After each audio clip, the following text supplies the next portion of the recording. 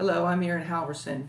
I have two different channels. I have Ragregs by Erin and Lyle, and I also have Halvorsen Camping Journal. This one's going to be a camping video. If you only want to see camping videos, go to Halvorsen Camping Journal on YouTube and view us there. Thank you. Hope you enjoy this video. Hi, we're Erin and Lyle Halvorsen with Halvorsen Camping Journal. We thank you for joining us today. Today we're at Paynes Creek Campground. This is a U.S. Army Corps of Engineers campground near Hartwell, Georgia, on Lake Hartwell, which is basically one of the borders between Georgia and South Carolina. It's again an Army Corps of Engineers campsite, which means that during the week they're largely not being used, and big spacious campsites, and we really like it here. Okay, this is June 6th, and we're guessing it's about 75, 76 degrees out here.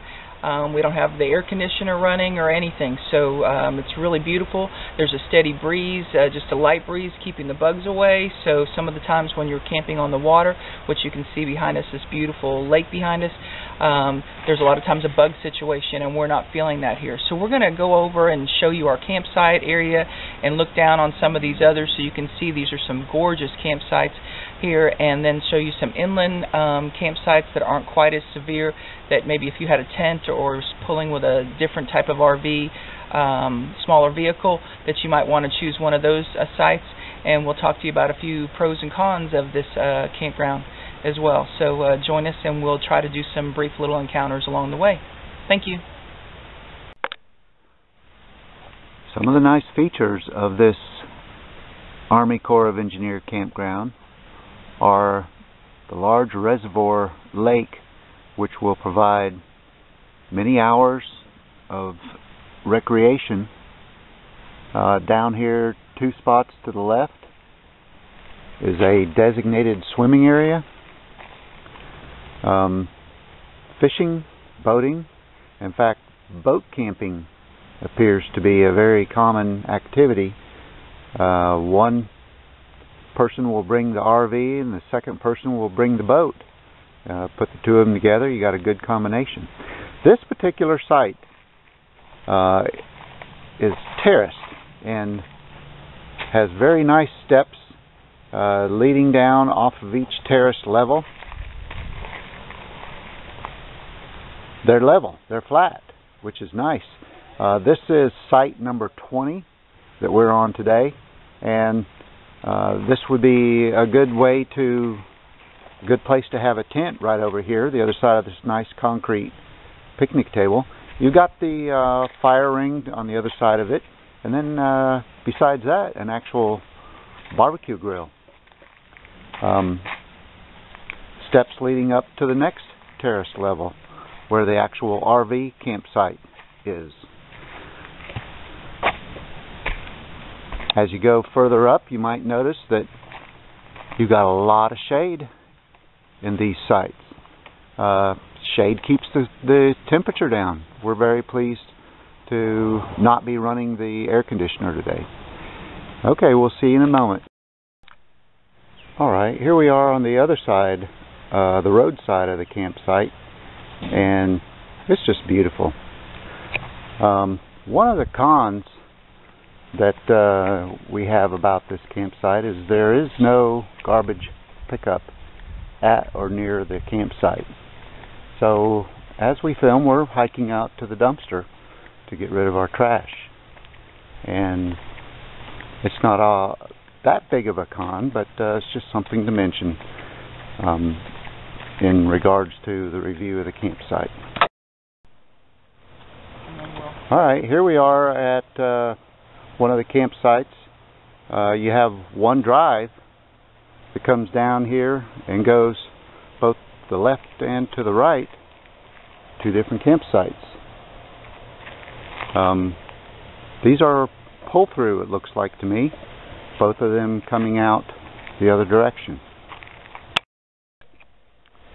Okay, now here's a back-end campsite that is spacious. It doesn't have as much shade, but you can see how from here to the other side of the actual picnic table is probably 135 feet. I'm out on the road. This is how enormous and deep these campsites are.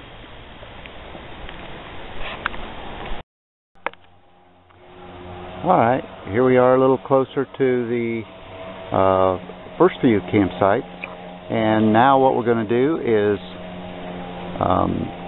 come around the corner, and we're going up a hill where we're going to see some sites that are on the inside and not lakefront. They'll still be very nice. Okay, this is one of the typical inside loop campsites. Number 44 is still nice and deep back in sight. Very good shade. These are sites that are a little more advantageous to the type of person that doesn't have a heavy-duty RV that can pull out of its steep inclines that the sites are typically down by the water. Very nice campsites. You can see the adjoining two off to the left, and these are water and electric sites only at this campground, but they sure are beautiful. Okay, see you in a moment. Now here I am at site number 39, and take a look at this. You have two different entryways to this campsite. From one side of the site to the other is probably 150 feet. There are no sites next to it. Your privacy here would be phenomenal. Again, nice flat place down in there for the RV to sit at, and electric and water, but just so spacious and enjoyable. And so, okay, thank you. Okay, so we made it to the proverbial dumpsters finally on our walk to take the trash out, and you can see that this is another con to the campground. The sites are just fabulous, but this could use a little bit more attention. Somebody to pick up a little bit. It just is something that we thought you should know. Okay, now we're headed off to take a look at one of the bathhouses and see it. Alright, now here we are at one of the bathhouses at Paynes Creek Campground, and we're looking at the road going to the bathhouse, and it appears to me that people that have to come and use the bathhouse are driving to it. This one is a good 1,200 feet away from the closest campsite. So if you're thinking you're going to, see, here comes somebody else. If you're thinking you're going to get yourself close to a bathhouse, yeah, you might not be able to. One thing we noticed about the bathhouse is they're not as clean as a state park, and not as numerous. And some of the loops we've been to with the state park, there will be 3 or 4 in pretty close proximity to the campsites. I think this large spread out campground has 3, and you got to be ready for a hike. Alright, so now we're going to head down to one of the beaches and see you there in a minute. Hey, here we are. We're finishing up at the last spot, ending on a good note here. And this is just one of the swimming areas that are available to you. This may be South Carolina across the water here. I'm not 100% sure. There's certain places when you look out that you are at South Carolina, and the water's a little bit low, you can see. But if you look off here to our left here, here's campsites 8, 9, and 10, and see how close they are to this water area for you if you have children, or just, it's all designated so you don't have to worry about someone fishing in this area. And then you can see over here, this is a 7. And so you're very close to these places, and this is just a beautiful, lots of shade to sit up here and watch the kids play.